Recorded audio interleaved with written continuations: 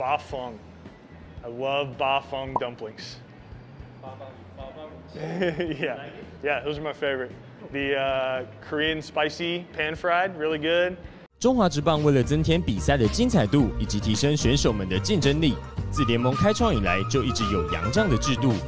洋将的加入，除了带给战力上的补偿之外，也能和本土选手们互相交流棒球技术和训练的观念。漂洋过海来到海外打拼的洋将们，除了因为离乡背景较少机会和家人相处之外，也要克服不同的天候状况、饮食文化和生活形态，是非常不容易的。今天的节目就让乐天桃园正中的洋将们和大家分享他们在台湾的所见所闻。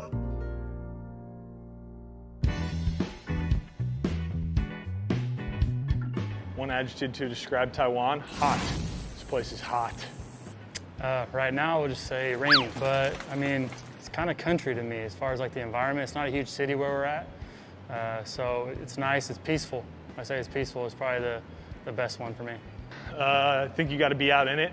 I think you run in it, throw in it, and just the more you're in the heat, the more accustomed your body gets. I've had quite a few different culture experiences, not just playing in Japan, but playing in Puerto Rico, the Dominican, and Mexico. I mean, obviously, like the food choices can be different. The languages are a big difference. Like I said, when I've always talked about baseball, baseball's pretty similar everywhere you go. It might be certain places have more power hitters versus here you have more some contact guys, but yeah, it's the biggest difference is just gonna be languages and food. When you get down to the baseball side of it, it's pretty similar. You gotta relax. I am relaxed. I am relaxed. Okay. I'm just chilling. Honestly, I'd say it's pretty similar in the fact that the fans are pretty crazy. They like to be loud, cheering pretty much the whole game.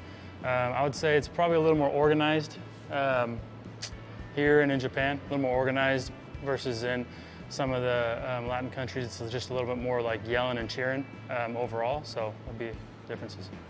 Well, first, the language. They speak Korean, you guys speak Mandarin.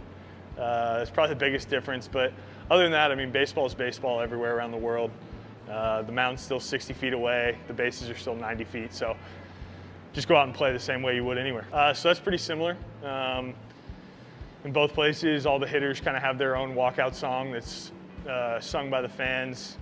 You know, the fans are into the game, they stay till the end, and they're always cheering no matter what the score is. So it's pretty similar in both places.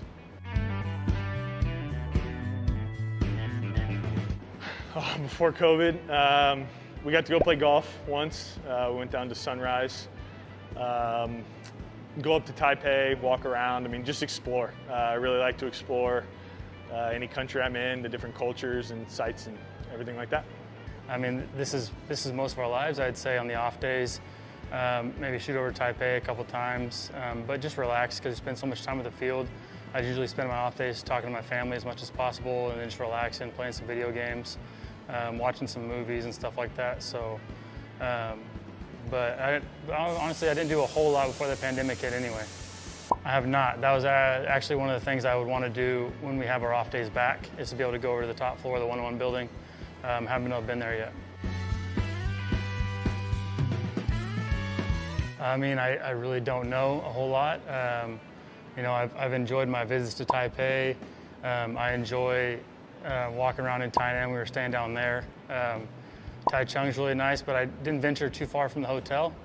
Go down to the Uptowner and have some breakfast and some food there. Go over to the Sogo building, but I haven't had too many adventures quite yet. I mean, I wanted to go explore, I think it's Kinting, the beach. I wanted to go to the Lotus Pond, but obviously COVID's made some of that tough. You know, hopefully there's time to go once the pandemic clears up. Yeah, the lake in Kaohsiung. We stayed in a hotel when we played the Dragons in Kaohsiung, and right across the street was the lake with the wakeboarding, and there was like a little place to eat overlooking the lake. That place was beautiful. There's two really cool temples on the other side. I think one was a dragon and one was a tiger. Thought that was pretty cool. Ba Feng. I love Ba Feng dumplings. Yeah, those are my favorite. The Korean spicy pan fried, really good, and the chicken and veggie. Oh, beef noodle. Yeah, the beef noodle, really good. Where did we have that? I don't remember. We had it on the road one day, maybe Tainan, really good. I really like chicken and rice in Chiayi City. The chicken and rice in Chiayi City was really, really good. Yeah, I mean, the food here is good. I'll try anything once. There's been a few things I won't eat again, but I'll try anything once. That impresses me. I do like the xiaolongbao and the baozi. I like the pork rice and most of the noodles I enjoy. I'm not a huge seafood guy, so if it's just any pork or beef, I'll usually try it and eat it. So those are probably some of my favorites. How about like sticky tofu? Yeah, I've tried it once, never again. One time is enough for me. Nope, just once. Just one time, that's all I needed. Top three would be stinky tofu, stinky tofu, stinky tofu. Yeah.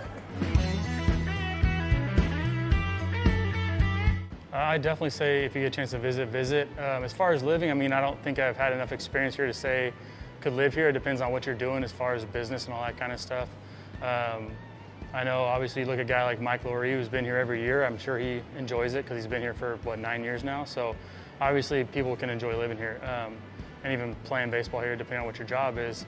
As far as where I would go to visit, I would definitely recommend going over to Taipei, Taichung, Taoyuan. It's just kind of those bigger cities are definitely going to be more of the attractions. So just checking out the cities and checking out the sites. Sure, yeah, once the pandemic's over. It's a beautiful place. It's crazy that you can go basically an hour east and west and be at the beach or the mountains, so that's pretty cool. A lot of FaceTime. With our time difference, back home it's like 14 hours, so I usually catch them right when I wake up, they're going to bed, and then right when I'm going to bed, they're waking up. So just as much FaceTime as possible, and yeah, can't wait to see them. I mean, yeah, I miss my family very much. They know that I talk to them every day. It's a whole lot of FaceTime, pictures and videos and stuff like that. But that's the one thing that kind of stinks about the pandemic is without that, they would be here right now, which is the hardest part right now. So yeah, I miss you guys, and I can't wait to see you guys as soon as they open up the borders. You're coming, let's go. I don't know the region-specific Pokemon, but I've had the chance to catch some shiny Pokemon here, which are pretty cool. I actually just caught a shiny Staryu the other day, maybe yesterday, so that's kind of cool. But I don't know the region-specific Pokemon, but I do enjoy playing, being on the bus rides or whenever I'm walking around, when I used to take the train, walking to the train station, just catch the Pokemon and keep myself busy in some of my downtime. So I do like Pokemon. I like the Pokemon movie, Pet Detective with Pikachu. I started playing in Japan back in 2016, but I only played for about 3 months and I stopped. And then I just picked it back up in spring training here. It was the first time I started playing again. I mean, I like to keep it neat, I guess. I don't want it to get all crazy. But as far as like the hairstyle, as long as it's not looking crazy, I'm okay. So yeah, I do like to comb it just to make sure there's no tangles and stuff in it, So teach my daughter good habits with her hair.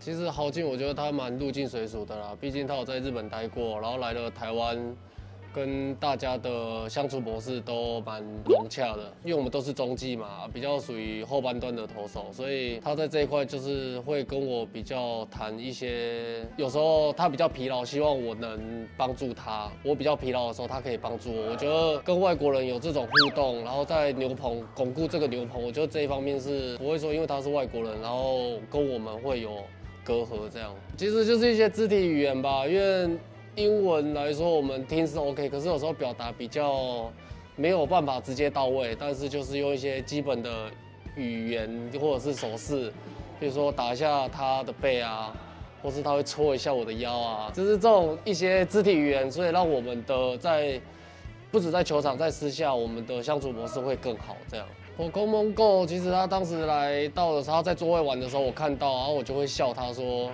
为什么你的等级这么低啊？你的怪为什么都这么少？然后他就觉得我很像在调侃他这样。然后等我开启了手机给他看之后，他就觉得，你真的蛮厉害的。刚好又有共同的方面在 Pokemon Go 这一方面，所以我们大家也会就是打开手机，然后告诉他说，哦，这个怪在台湾的什么地方抓这样。然后可是我觉得 Pokemon Go 是因为我们很多怪是只有在国外才抓得到的，所以他也会跟我炫耀说他的国家也有这么厉害的怪，所以我们就是互相就是切磋这样。他这一方面其实他洗完澡他就觉得。他还蛮喜欢照镜子的，然后他就很喜欢梳头发，他就觉得他自己很帅。然后有时候我们就在旁边就会开玩笑说，啊你是外国人，你当然觉得自己很帅。我说你都不觉得我们亚洲人也蛮帅的嘛？可是他就会觉得我们亚洲人是黑色头发，他是金色头发，所以他就故意在那边一直梳给我们看这样。然后有时候就会跟他打闹啊，拿他的梳子不止梳他头发，连他胡子都帮他数一数，说你最帅了。